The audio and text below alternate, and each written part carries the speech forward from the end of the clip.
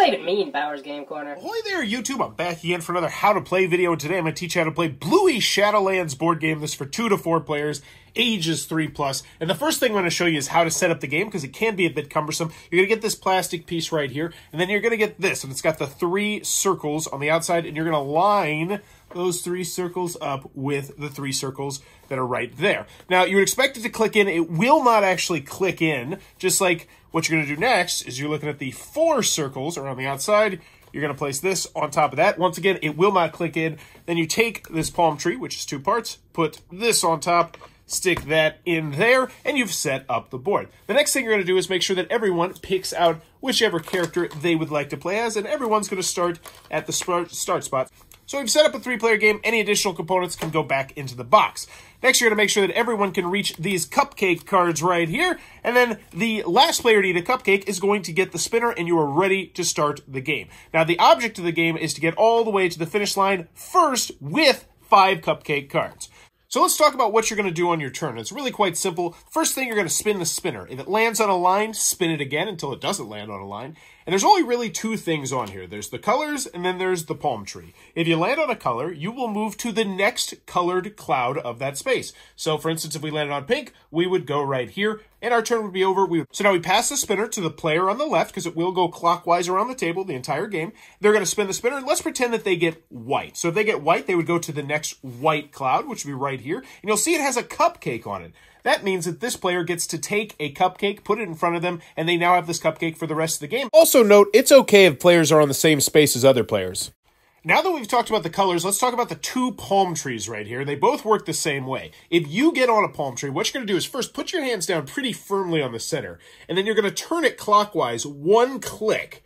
Now, it doesn't always work perfectly, but if you press down and get a little bit of a practice, it should work. But really, what you really want is to make sure that you can see all the different arrows inside of the shadows. This is tricky even for adults. But what you're going to do now is look at the special spot in front of you and see if it's a shadow. If it's a shadow, then you get to move to the next shadow. And then you get to move to the next shadow.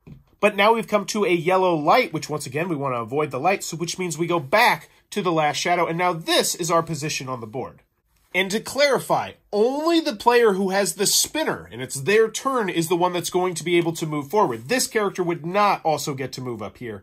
Just to clarify this, I want to show you one more example. So let's pretend that this pink dog started here, and they happen to also turn this once, click it, and this is what they got. Well, they would move to the first one and see, oh, it's a green arrow going this way, arrow going this way, arrow going this way, arrow going this way, arrow going this way, arrow going this way, arrow going this way. Holy moly, arrow going this way.